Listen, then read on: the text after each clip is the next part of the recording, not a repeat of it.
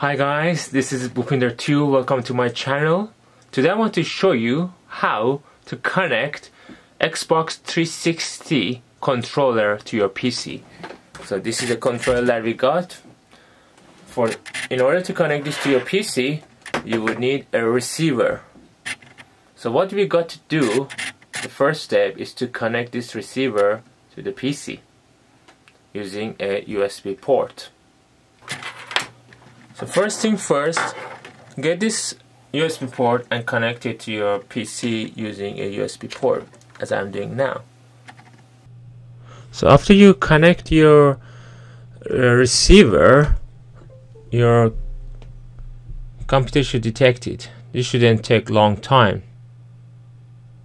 It says device is ready, unknown device.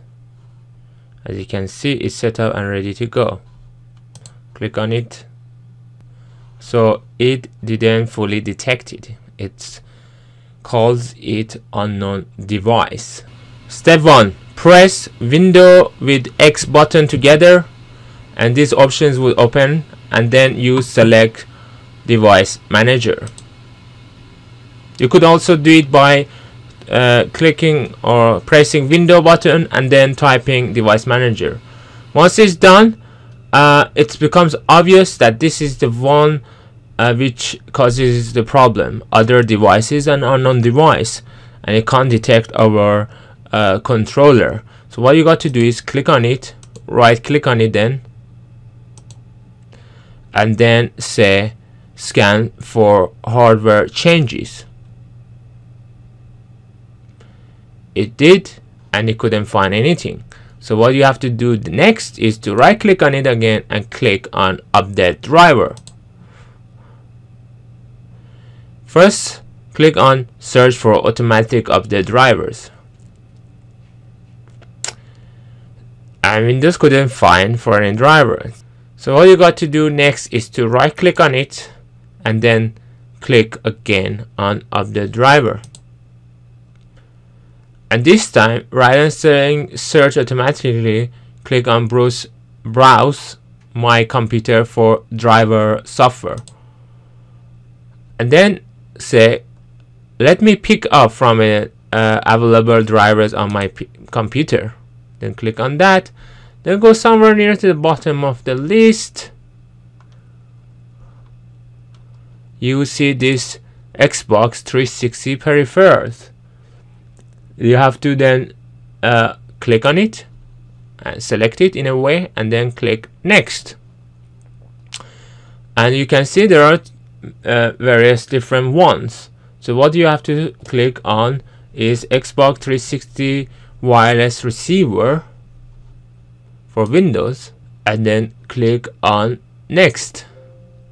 Installing this device driver is not recommended because Windows cannot verify its compatibility with your hardware. But anyways, you didn't find yourself the unknown device, hence you have no other choice other than saying yes, I'm happy to go ahead installing this. Once you install it, Windows will say Windows has successfully updated your drivers. Windows has finished installing the drivers for this device, so Xbox 360 wireless is now detected. So if you close that, and now the other is been removed, and now at the bottom you see Xbox 360 peripherals, and it's kind of installed it. So next step. So next thing to do is that this is now plugged into your USB port. So you need to press a button on top of this. Then this will start to flash. Then you have to keep holding this button. After pressing the thing to start it, hold it, and then you have to go like this. It's almost for around 20 seconds you need to hold it until it will stop and detect. You see, it stopped and now it's fixed. That means now this is connected, guys. This is connected.